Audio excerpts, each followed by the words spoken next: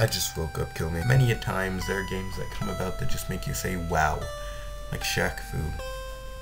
This isn't one of those games. This is actually a good game. See guys, look how much work I'm putting into my videos now. It's amazing. First things first, you're gonna want to open Undertale if you actually want to play it. We know you're talking about fight people and Asians, don't be slick. Now I know I already have a run going, but I think I'm gonna reset it. Why the name Donnie? Maybe I was thinking about Donnie Hathaway, I don't know. So you start out as this androgynous, ugly sweater wearer looking at. I cannot wait until I start talking about Flowey. I'm just gonna rip him apart.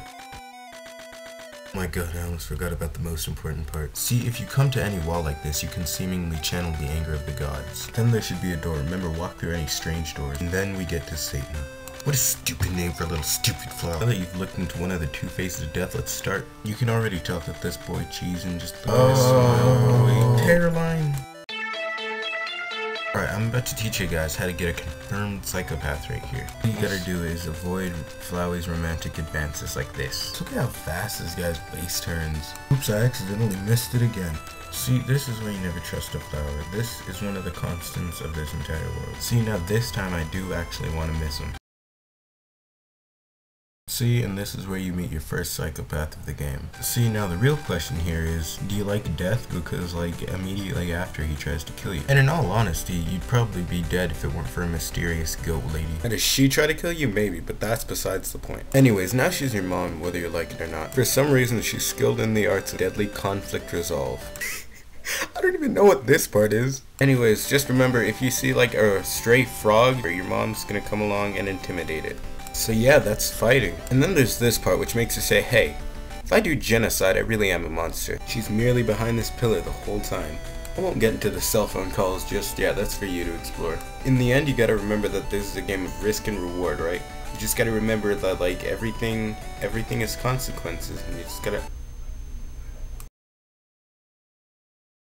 Uninstalling, screw this. And then you're just met with puzzle after puzzle that's unsolvable and you can't do squat with. That's what quote-unquote determination's for, and why is this Texan rock talking to me? Looks like I finally found someone who's more depressed than I am. This is no way to live. I mean, look at him. His first attack is basically tears and his second is a literal plea for help. All in all, not sure why, but Napstabluck is probably one of my favorite characters in this game. See guys, this part's super important. If you have enough money to buy some spider cider right now, you can avoid having an aneurysm later.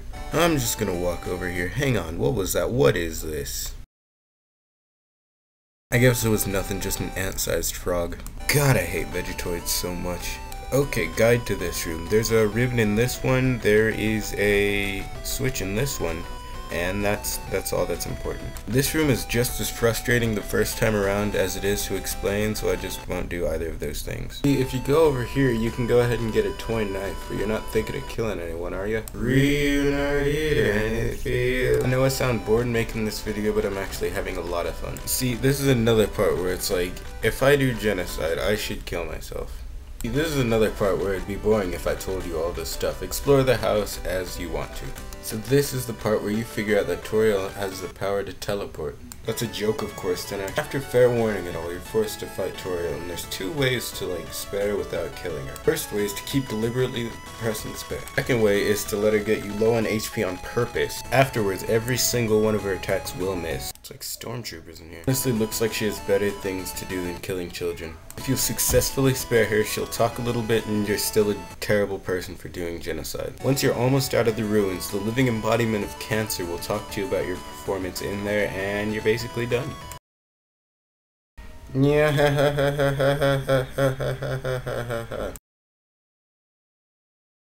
Aren't you glad you're just done with that? Psych, we got 3 or 4 more to go, so you know, like, if you want some more of this, it's pretty fun to do.